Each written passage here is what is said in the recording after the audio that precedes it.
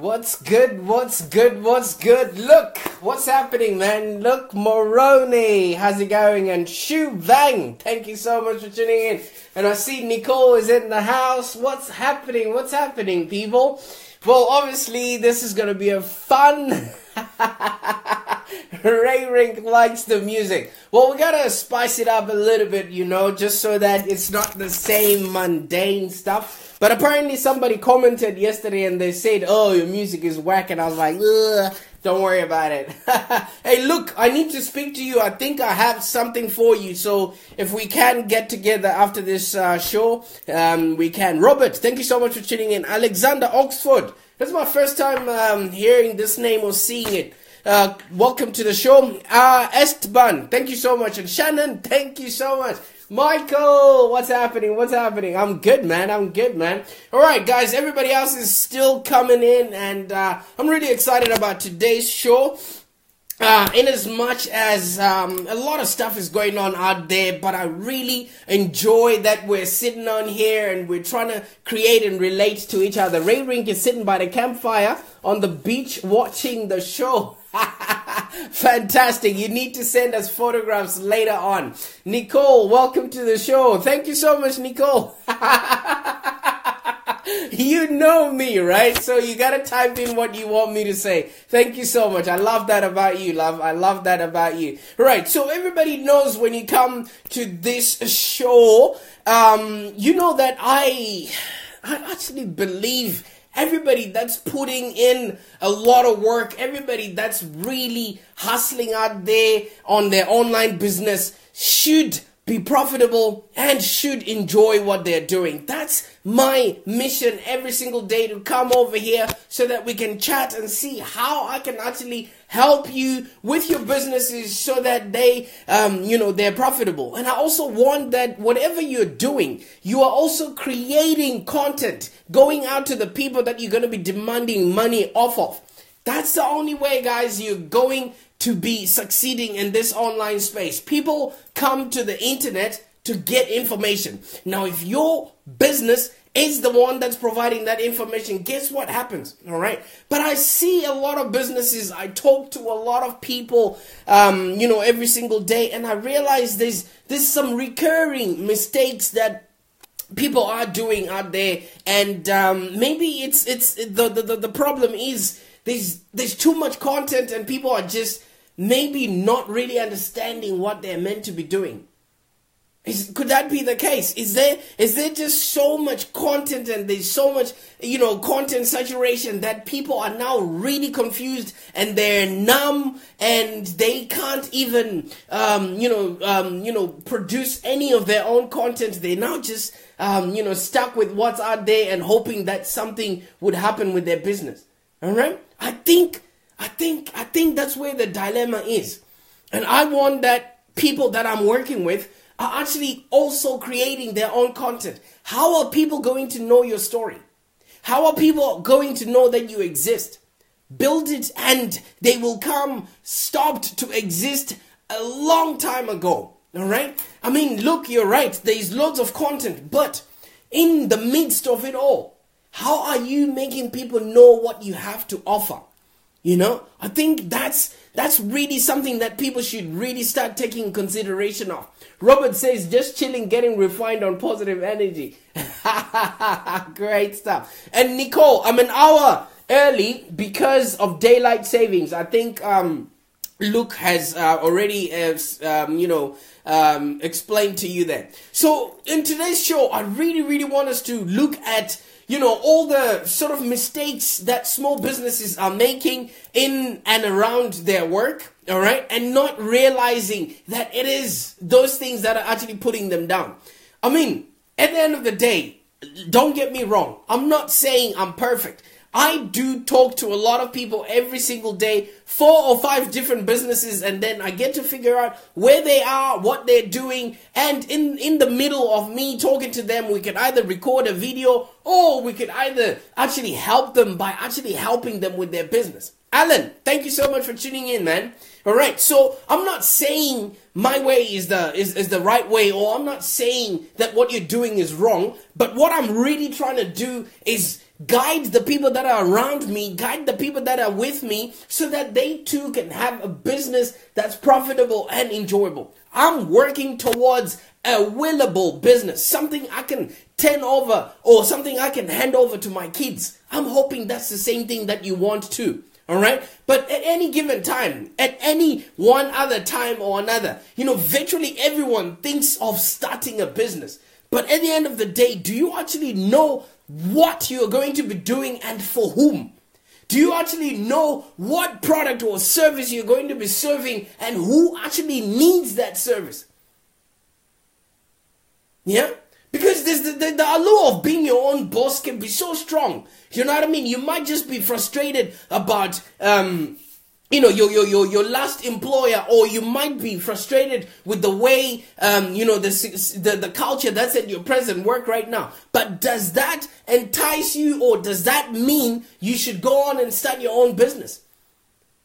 The one thing you should remember while you're launching your own business, it's a risky endeavor. You have to make sure you forget everything you've ever known, and you really put in, you roll your sleeves and you go in and start doing the hard work. Yeah? According to statistics, we all know this. There's an SBA report that keeps going on around. About 95% of all small businesses, they fail within just 5 years. Why is that? Have you ever asked yourself, am I just an anomaly? Do I know things more than other people? Yeah? Managing your business by yourself, it means you're the janitor, you're the one that wipes the dust, you're the one that maintains the computers. You have to do everything. But some of us just want to pick and choose what part of the business we want to just do. And that's the reason why the business fails. Do you know what I mean? Managing your own business is like walking on a minefield. You never know what you're going to step onto, and then it's going to explode. Especially when the whole pool of entrepreneurship is based on decision making. A lot of us hate making decisions. You even hate, deciding what clothes to wear. Now, do you think, unless you're Mark Zuckerberg, but do you think if you hate making decisions, you're going to be successful as an entrepreneur? You're going to have to make decision on the color of your website. You're going to have to make decision, on what computer systems you're going to be using. You're going to have to make a lot of decisions. So if you can't make your own personal decisions about how you're going to look, about what you're going to wear, about who you're going to talk to and how you're going to talk to them, how do you think you're going to be able to run a business where people are expecting services and products from you consistently? All right? Not everybody else is cut out to be an entrepreneur. The number 55% at Facebook will probably be better off than people that are, running their own business throughout. So figure out, are you really cut out for this entrepreneurship thing, or are you just adding more stress onto yourself? Or if it's not that, why don't you partner with other people that are already doing stuff so that you see what are you capable of doing that your services or what your talent can actually can give me the word. Somebody give me the word. What your talent can align with what other people are already doing. When you go at it alone, business it's like a jungle, guys. When you go at it alone with no business experience, it will be tough. When you go at it alone with no, with no other people that actually know what they're doing, it will be tough. All right? But if you decide you want to do it on your own, if you decide you're going to then, go ahead with it, it's a really big idea. It's a great idea to actually learn from other people's mistakes. Ray Ring says, chase the dream. Being a business owner is not a dream. It's a mere path. Exactly. All right. This is the end of the year, guys. The reason why I'm saying this is I really want you to be happy. And if you're going to be trapped in the business that's not bringing you happiness, that's not bringing you the freedom that you're talking about, that's not bringing you any excitement or joy, then what good is it? I don't think you actually understand what freedom is. All right? Because what you claim you want as freedom, take for an instance a train. If a train is going on its tracks, if you take it off its tracks, it becomes free, right? But how far does it go? I must say that again.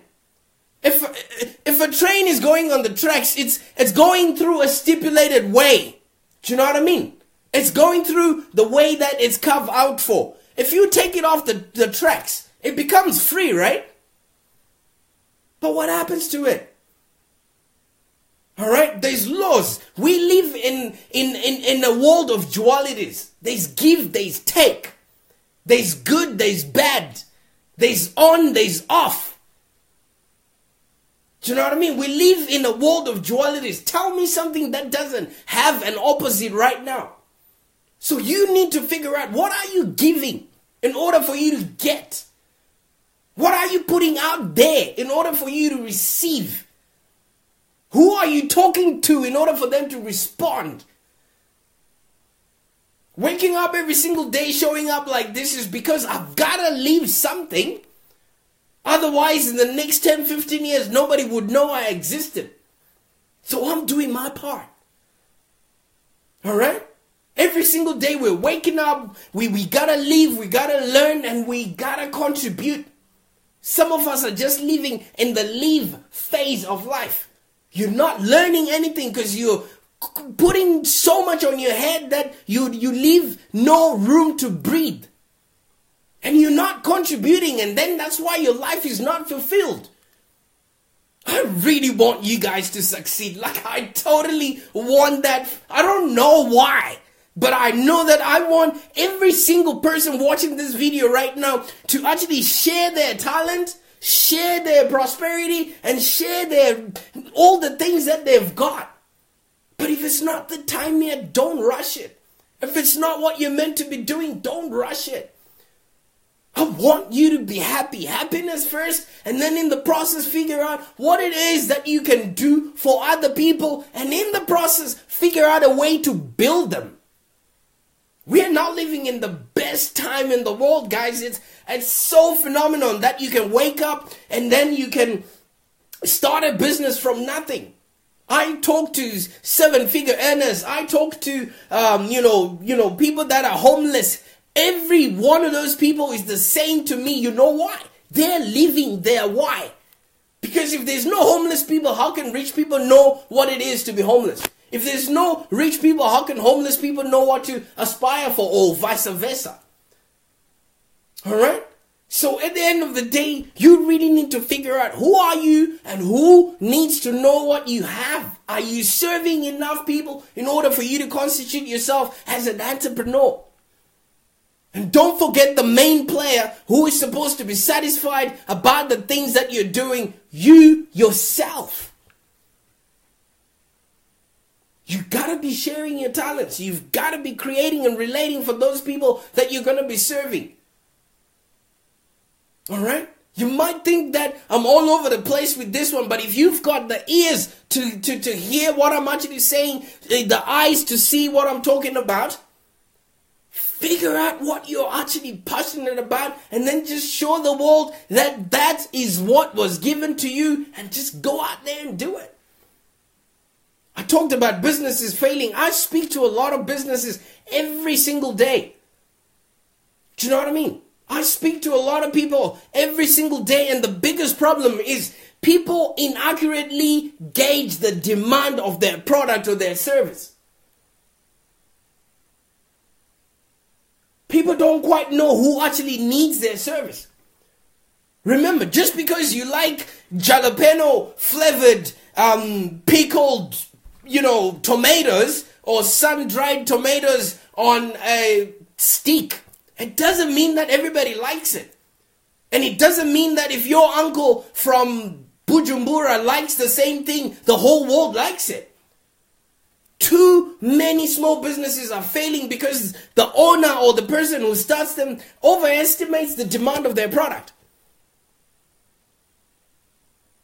They don't quite know who actually needs their service. They're not studying.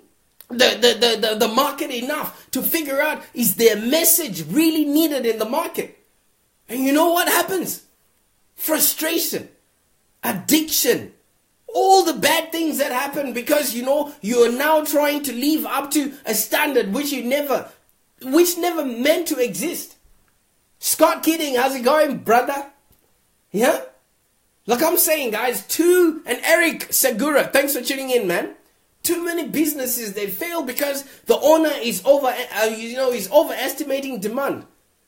Is what you're doing meaningful?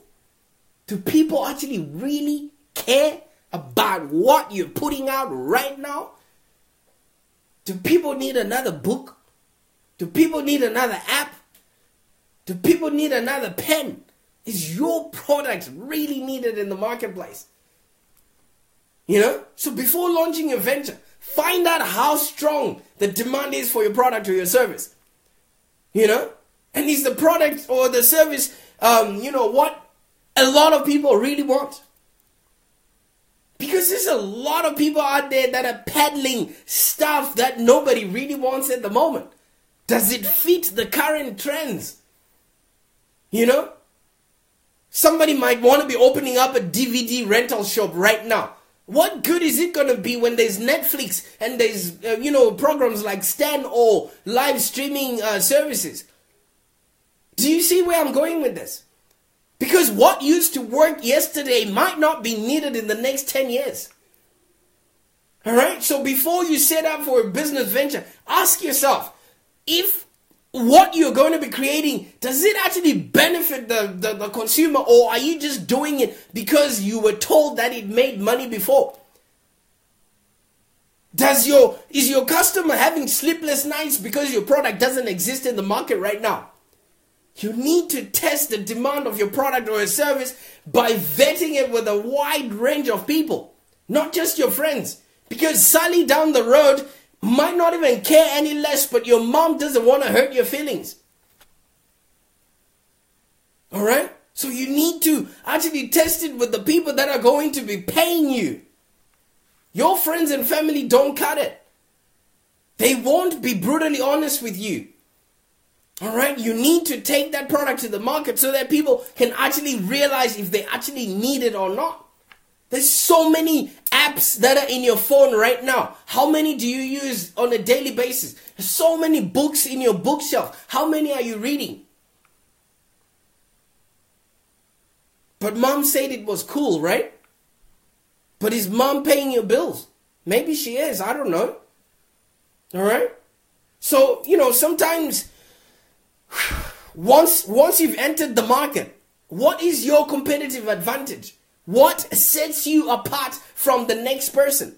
Robert says, some of your friends may try to keep you for themselves too. Exactly. Well, yeah. If my friends are not keeping me for myself, and if you're getting any value from this video, please share it. For me, this is no longer a popularity contest. I do my work behind the scenes, but I just would love it if the people that are watching this can also, just share this video, as their token of appreciation. Yeah? And Luke says, I'm me. That sets me apart. That's also really good. I'm talking about when you enter a crowded market, what is a distinct competitive advantage that you have? Do you know what I mean? I mean, you may cook the meanest lasagna, or you may cook the meanest hamburger, or you may cook the meanest pizza, or whatever it is. You might have the best omelets in your street. But before you try and build a business around that talent, think of how you're going to distinguish yourself in a world where it's already filled with people. Do you know what I mean? Yeah, how are you going to distinguish your pizza house? How are you going to distinguish your restaurant? How are you going to distinguish your service? It's important to actually consider factors like, are you going to be competing on price, on taste, on the decoration, or on the ingredients? What are you going to be doing? Service, speed? Are you going to be advertising more than the other person? What is going to be setting you apart? And you need to define and articulate that to the customer. All right? Without a well-defined competitive advantage or a really compelling why you do it, It's tough to compete in this marketplace. You know, it's going to be tough. There's what they call a blue ocean strategy. If you throw food or, meat in a pack of, in a den of lions, they will fight for it. Fighting for it. You know? But if you throw a cake or a lasagna or whatever it is, they don't eat it. Alright? So, find out what is going to set you apart. Find out, are you the right kind of person who can solve those problems that you are trying to put out there? And Alan Willis, your mission is going to be needed so much. A lot of people are going down, and then they're subjecting themselves to substance abuse. So you need to start prepping up. It's warm up time for you now. You really have to start going, Alan Willis. And Ray Ring says a pizza place by me used to cut the pizza at your doorstep to distinguish themselves. That's service. It's an experience. You know why they do that? Because it's an experience. Alright? And it gives them a competitive advantage. And look at this, Ray. You're talking about them today. And if you got people around your area, they're going to start looking for that pizza place that actually cuts that pizza in front of you. Alright? So, whether you're building a business, it typically takes a lot of time, money, and effort for you to establish yourself to become a viable brand. So make sure you have a competitive advantage that makes you stand out. Babysit for their kids if it makes a difference. Alright? Half of the things is half of the people normally also forget that it takes money, time, and effort to actually start a business that's profitable and enjoyable. Alright? Don't forget to count the cost, guys. Okay? Some of us, we go in, we start taking on all these softwares. We start taking on all these projects. We start taking on all these people that we cannot afford to pay. It becomes a big bill, and you don't really understand, where you're going wrong, but everything seems to be working. In the first couple of days, you're not going to be making money. So don't go in and sign up for, contracts or things before you count the cost. Like any other large-scale project, guys, building a business, or it's not any easier. It's such as like you're building your own house. Successfully launching a business requires you to be thorough and very upfront with what sort of costs you're going to be incurring long-term. Do you know what I mean? That's why they say you should have at least 6 months worth of savings so that you know that your house is well looked after while you're going into ventures. Alright? So a lot of undercapitalization or people eating into their savings is one of the top reasons why a lot of businesses would fail. So make sure you've got adequate funding. I mean, we're in business to make money, but make sure you've got enough money for your bills outside that door so that you're not disturbed while you're working. So at the end of the day, before you launch, just make sure you have a detailed budget that actually includes, not only your startup costs, but, your living expenses as well. Your car, your housing, if you've got kids, whatever it is, furniture, clothing, all that stuff. Take that into consideration. Yeah? Because it will take a long time before your business starts paying you. And Bobby Bhaskaran, thanks for tuning in, buddy. Alright, so it's really good to make sure that you've got all the living expenses catered for. You've got all your artwork expenses that might come in, so that you won't be distracted from following your vision and following your dreams. Yeah, and then in the process, make sure, guys. Luke says, great point. Financial well-being, or you can fail back to the job, or you're doing third or second job. Yeah. You want to just give yourself peace of mind. And that's the reason why a lot of people fail, because they fail to plan about their living expenses way ahead. Alright? And then, obviously, I know we're all going to be starting new businesses. Half of the time, we feel like we have to do everything by ourselves. If you fail to delegate and you ignore critical functions, you will miss a few things, that people can see that you can't see outside of your work. Alright? I mean, it goes counterintuitive, but at the end of the day, no one person can win a battle by themselves. We're at war here. If you're starting your own business, you are not any different to a general or a football team that's out there playing with opponents.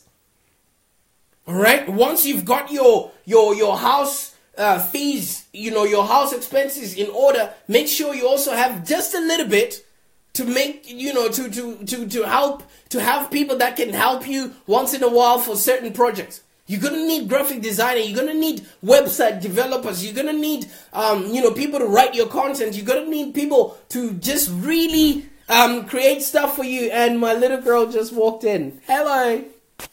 How are you? Okay, in a minute.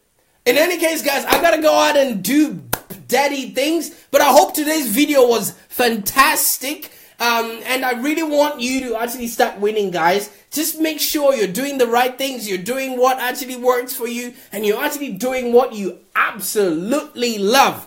I'm not gonna go and do what I absolutely love. I don't know if you can see her in the corner there. Say bye-bye, Kalia.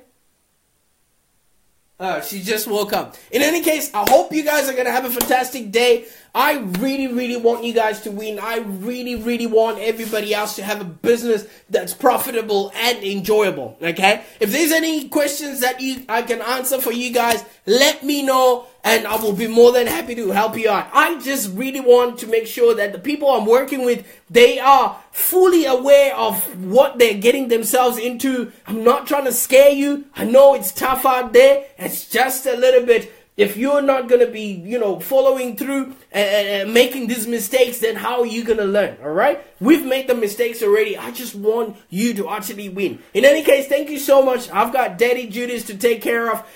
In the meantime, if you've got any questions, let a brother know. And thank you so much for participating with us here every single day at 2 p.m. AEST. You just make me proud, guys. In any case, if you like this video today, please share it. And hopefully we meet you guys again tomorrow.